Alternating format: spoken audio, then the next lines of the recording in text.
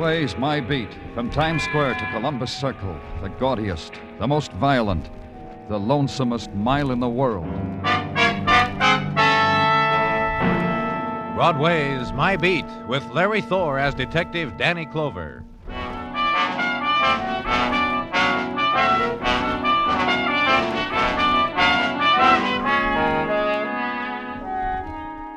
In autumn sunlight, the September day trots out its promises for Broadway's considering, displays them in doorways, in pushcarts, in gutters, decorates them with price tags, invites you to browse, don't touch, buy, don't squeeze. And at cut rates are the second-hand delights, the tears slashed down to any man's purse, the bolt ends of dreams. The vendors simper, the hawkers wink. Buy, kid. That's a winter sun on your shoulder, and the day is short, so buy. And that's what you do, kid, because on Broadway, there's no other choice.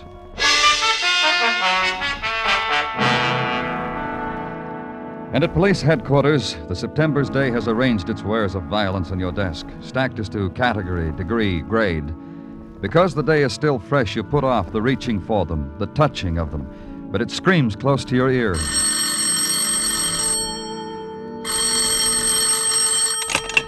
In the morgue, Danny. Come down, I got something of interest to you.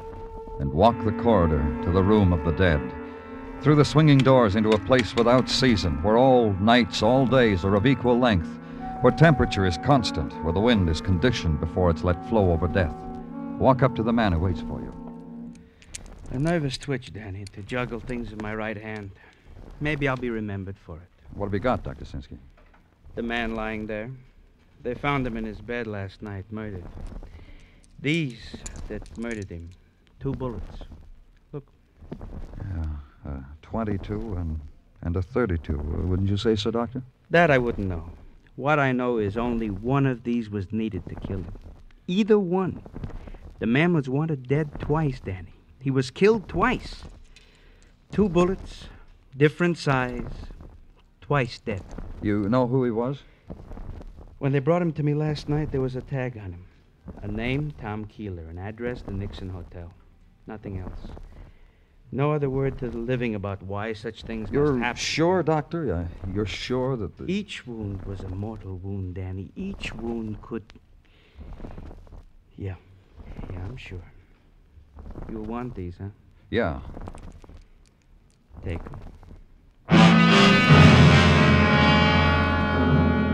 And that's the way my day began, and the ingredients of it were a medical examiner, a murdered man, and 2 bullets. In a room of no value except to the dead, except to those whose business is with death. Consider that briefly, then push it away. Leave, go, get out, and hurry. And in the corridor, find what you're looking for. The breath of air not controlled by a thermostat. Then the walk down the hall. Turn over the 2 bullets to technical. Then outside, and the squad car, and the ride to West 25th Street, and to the Nixon Hotel, to the 5-story brownstone that seemed to list from pressure of the insurance housing project next door to it. Go in. Ring a bell. Wait. And be greeted by the man in gray suspenders and no shirt. Morning. Good morning. I'm Danny Clover, police. Randy Quantrill, hi. You had a little trouble here last night, didn't you? Oh, just a mess of it. Did you know the man who was killed? You mean Tom, huh? That's right, Tom Keeler. What do you mean know him? Talk to him, have a beer with him. Said hi to him. That's about the extent of my to-do with him. How about visitors? Did he have any? Look at the sign over my shoulder, Mr. Clover. Mr. Clover, you know some Clovers down in Selma, Alabama. You any kin to any Clover? No.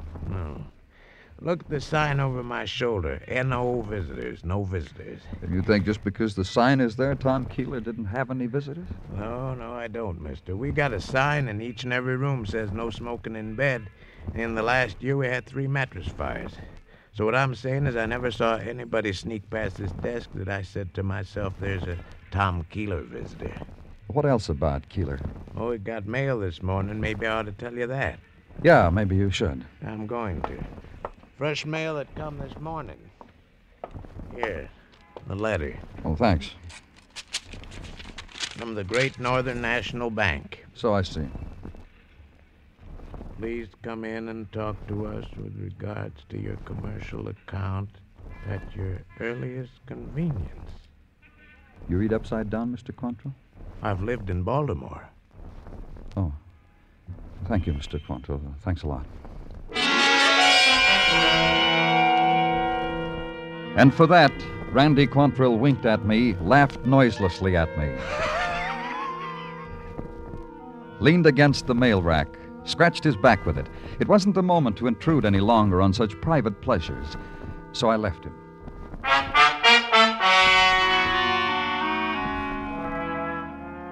At the Great Northern National Bank, a guard, uniformed in tattletale gray, took my name, my business, walked down a marble aisle with them.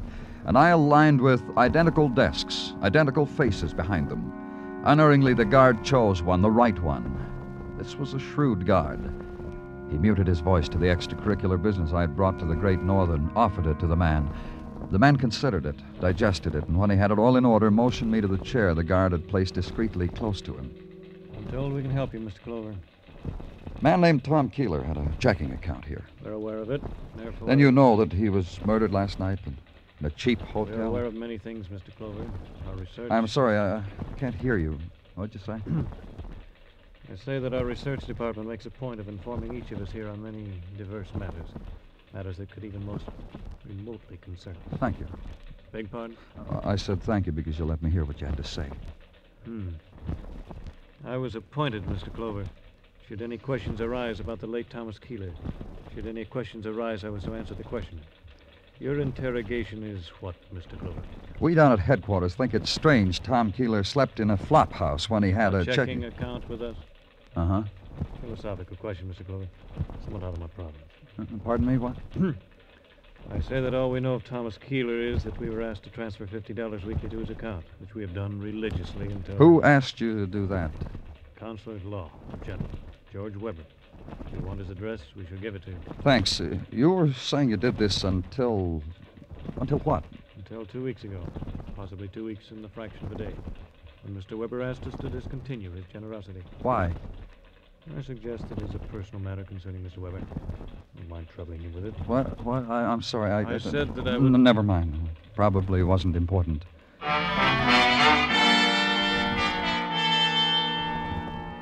And go to the Park Avenue apartments of George Weber and be told by the person at the desk that Mr. Weber is not at home, perhaps at his office, the person suggested, and be handed a slip of paper with the office address in a handwriting with the I's dotted with small circles.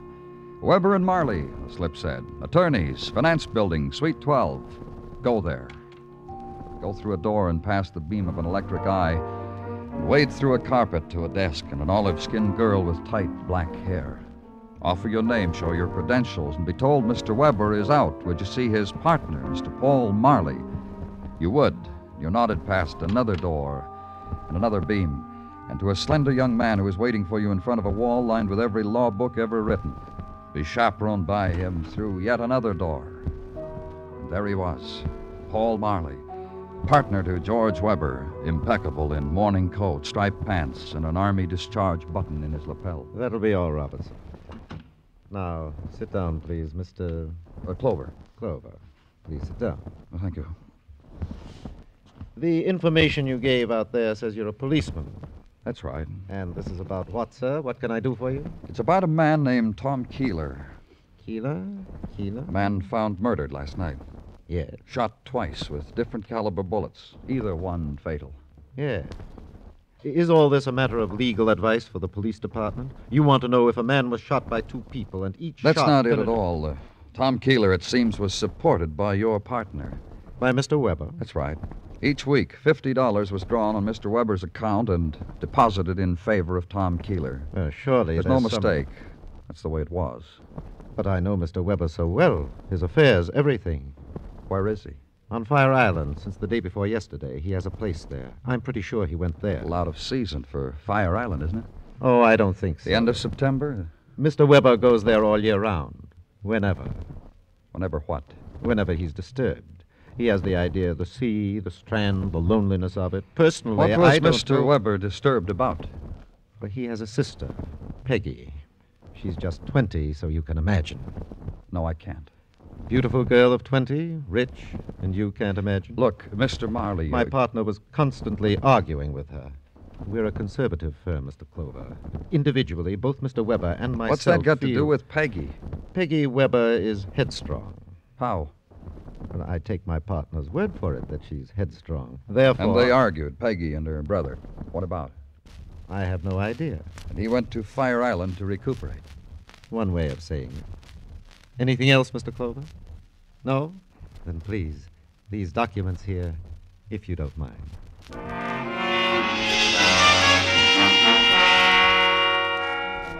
And get in touch with the authorities at Fire Island. Check on the whereabouts of Mr. George Weber and wait. And an hour later, a phone call. Mr. Weber is not on Fire Island. Mr. Weber's place there is deserted. From the looks of it, hasn't been inhabited for over a month. So come up with a conclusion. Mr. George Weber was missing. Put out an All Points bulletin on him. And go back to his Park Avenue apartment. Make a request of the management. We're always glad to accommodate the police. Then let's go, shall we? Of course. Mr. Weber's apartment, right this way, down the hall. Yes, sir. Although, I'd like to know why we should intrude. Don't worry about it. Yes, sir. Open the door. Of course. And here we are. Yeah. We are, aren't we? What? What did you say? What did you say, Mr. Clover? I didn't... Oh. It stopped both of us, the management and myself. It was a sight that needed only one glance, and the details were there forever. The free-shaped coffee table and the grotesquerie of the man spread beside it. The tracery of blood that stopped abruptly. Mr. Weber, that's Mr. Weber. The penknife, bone-handled and cheap in his heart, to be remembered.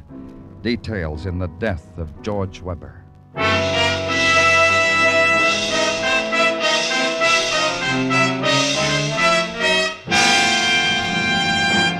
You are listening to Broadway's My Beat, written by Morton Fine and David Friedkin, and starring Larry Thor as Detective Danny Clover. There will be a slight pause while we think of an adjective to describe Mario Lanza. Sorry, guess there just isn't one adjective to describe a guy who sings just as well in the popular range as in the classics. But here's a suggestion. On CBS Radio tomorrow night over most of these same stations, don't miss Mario Lanza's All Request Show.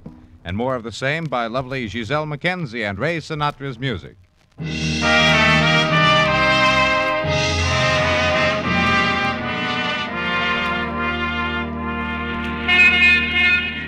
When the night slips out of Broadway's fingers and the false dawn blurs the shadows, Broadway stands bewildered. The carnival is run down. Only the stragglers walk it, with their step without pattern, like their dreams. And the color of their loneliness is the darkened neon, the last sparks of a cigarette butt, and pavement gray. And they walk it. They never know Broadway's closed for the night.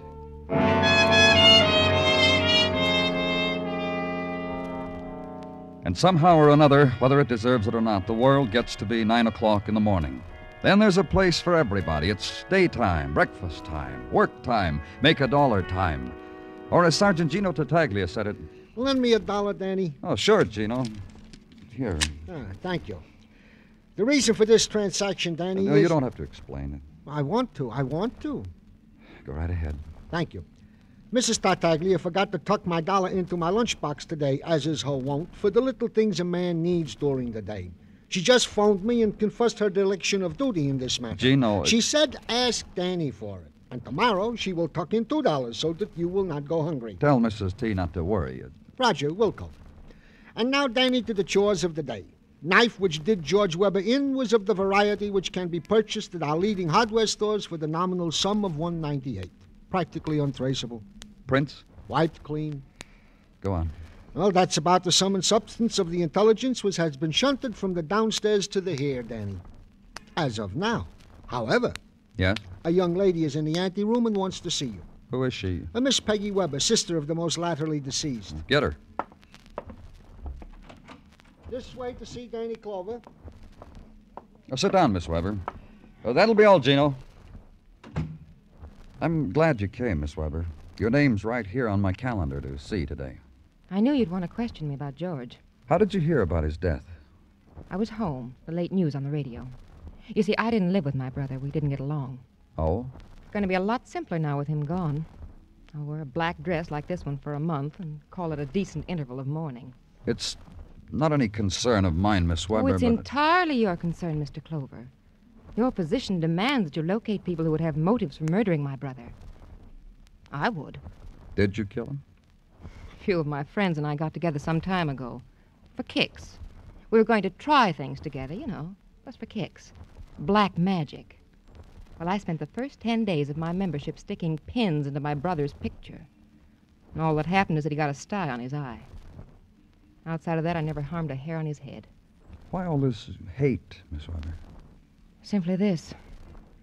I love a boy. I told George about him.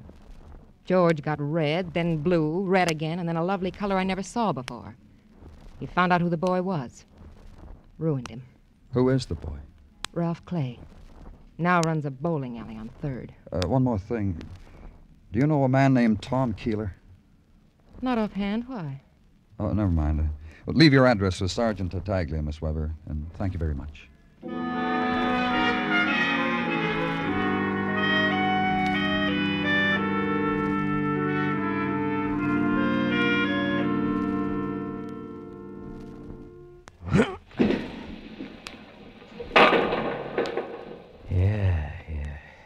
You, Ralph Clay? Huh? Oh, hello. Yeah, it's me. It's my dying day. You walked into an empty hall, mister. Feel real sorry about it. Well, don't be. This way we can have a long talk. Shall we? Don't let it get away from us, mister. I want to take care of this thing coming up. Kingpin, 7-pin. Challenge. What do you think? Go ahead. Watch me.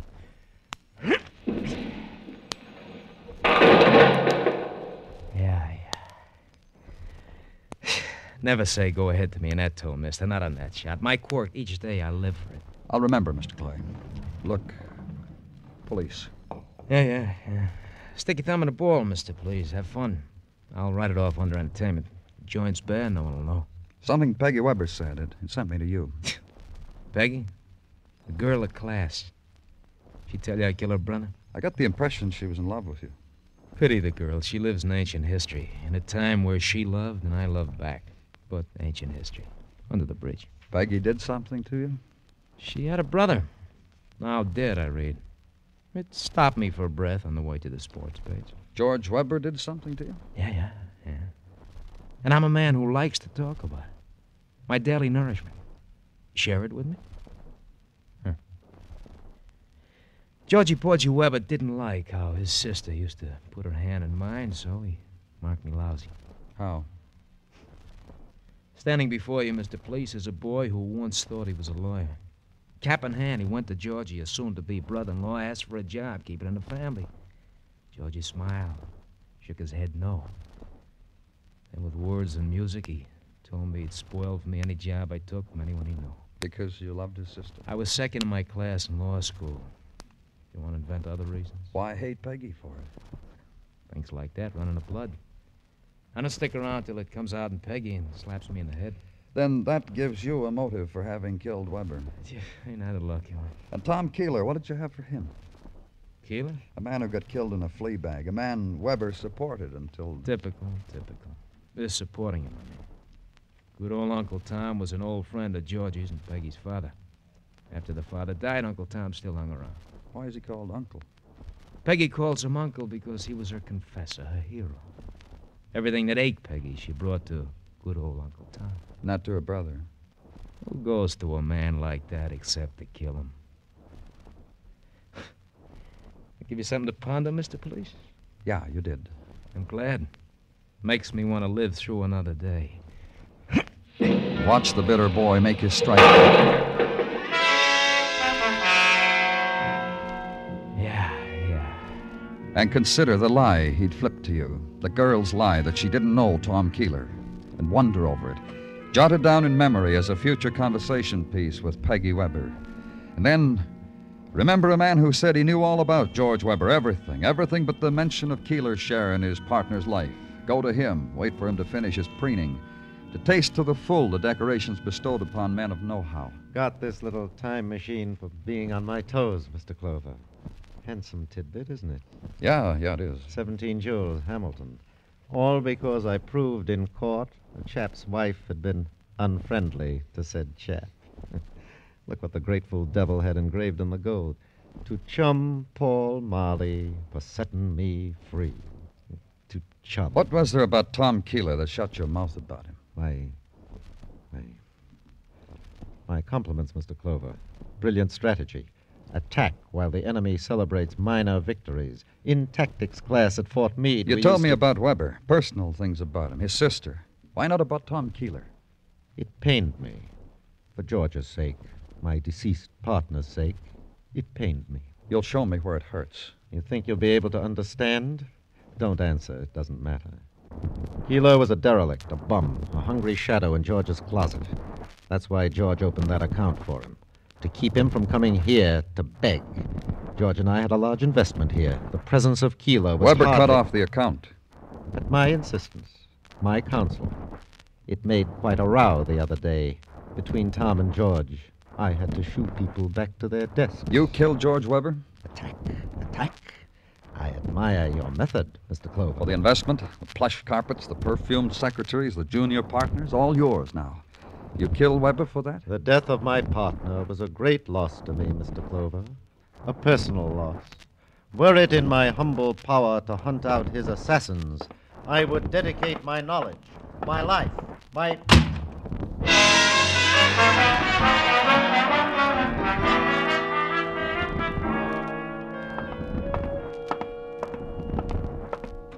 Yes? Danny, something I can do for you? Dr. Sinsky, I have an idea about something. I want you to check it for me. Gladly. Get out the medical examiner's report on Tom Keeler. Gladly. In a sec.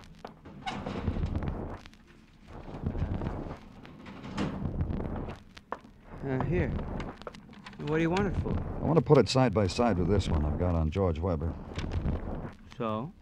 Here, look. It says Weber died day before yesterday at approximately 6 p.m. Uh-huh. And it says on this report that Keeler died about midnight on the same day. You know what that means, Doctor? No, what? There's a pencil on your desk. Figure it out.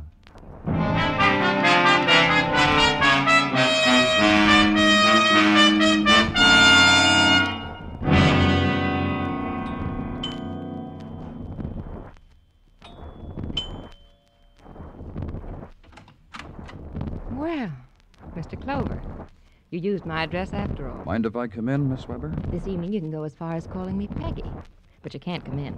I'm afraid I'll have to... You'll have to force your way in? Well, I could relish that. Peggy. But a friend's visiting with me. Ralph Clay. You said the password. If you know that, you might as well come in. Ralph! Come out, wherever you are. Say hello to Mr. Clover, Ralph. I told you a big fib, didn't I, Mr. Clover? Well, now you know. I didn't know whether you'd broken off with Peggy or not. It doesn't matter anymore. You want to ask Peggy questions, huh? You, too. Goody, goody. You lied to me, too, Peggy. Because I'm a liar. I give Ralph a lot of trouble that way, don't I, Ralph? Let's just listen to what the man has to say. Your lie about Keeler, Peggy. You said you didn't know who he was. I explained it to you. I'm a liar. I found out who killed your brother, Peggy. I said We heard you. There were a lot of motives floating around, Peggy. Yours is... Leave her alone. She didn't kill her brother. I did. Oh, cut it out, Ralph. Peggy. Ralph had nothing to do with it. I did it. What's the matter with you, Peggy? You're crazy. You're a liar. You lie. That's why you're saying you killed your brother. Ralph. Neither one of you killed him. You thought Ralph did, Peggy, and Ralph... What are you trying to do to us, Clover? What are you doing? Police methods trying to get us to play against each other? Take it easy, Ralph. Go on, take it easy, Ralph. Take it easy, Ralph. What are you trying to say? Talk! Tom Keeler killed Peggy's brother. Clover, so help me out. Listen to me, both of you. Clover! Let him talk, Ralph. Keeler killed him because his source of income was cut off. A man like Keeler could kill. A desperate man, a man without livelihood. A tramp who made a habit of living off someone else's generosity. Ralph, it was all my fault. You found your brother dead, didn't you, Peggy? Yes, and And you thought Ralph did it. Yes, I thought... Oh, Ralph. It's gonna be all right, baby. Peggy went to her Uncle Tom like she always did when she was in trouble. Told him Ralph had killed her brother. What did Tom Keeler say to you, Peggy? He said not to worry. Just not to worry. Then he got in touch with you, huh, Ralph? Yeah. Yeah, he did. You know what he told me? I think so. He told me Peggy killed her brother. And he was the killer all the time. And I'm supposed to be a bright boy. So he had each of you believing the other had killed George Weber. How much money did he want from each of you to protect the other? Oh, what difference does it make? Doesn't matter anymore. Blackmail. That's why Tom Keeler's dead, too. Murdered. Yeah. You can slap the cuffs on me for that one, Clover. No, Ralph.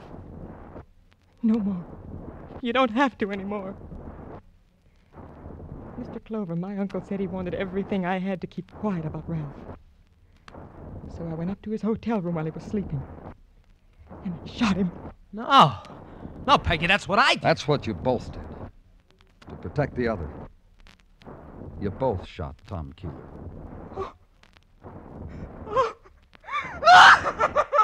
Peg, baby. Peg. Stop her! Stop her! Peg! Oh, Peg!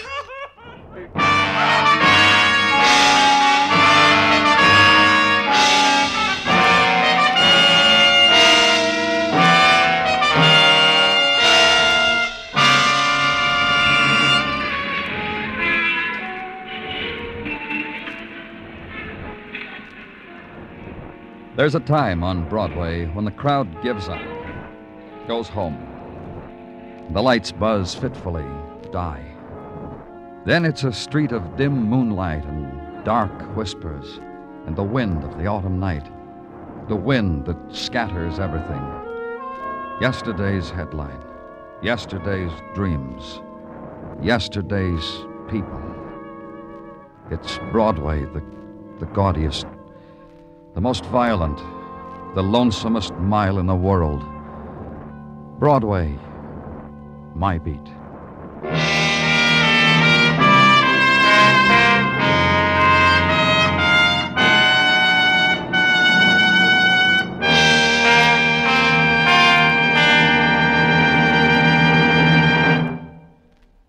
Broadway's My Beat stars Larry Thor as Detective Danny Clover, with Charles Calvert as Tartaglia and Jack Crucian as Muggavan.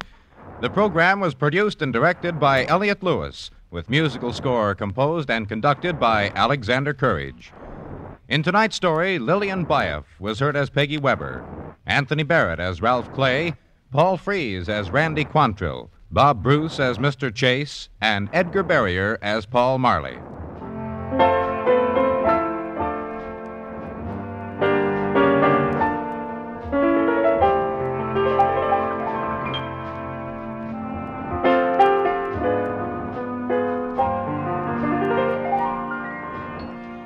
Here are two Sunday features that have captured America's fancy year in and year out. On Sunday afternoon, the distinguished music of the Symphonette, directed by Michel Piastro. On Sunday evening, the outstanding vocals of the Choraleers. Listen for both these musical treats every Sunday on most of these same CBS radio stations.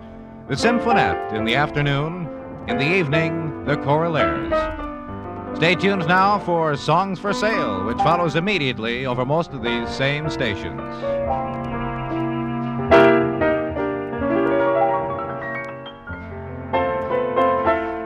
Bill Anders speaking. And remember, this Monday night, Lux Radio Theater features 13 Hollywood stars in the Gala Salute on the CBS Radio Network.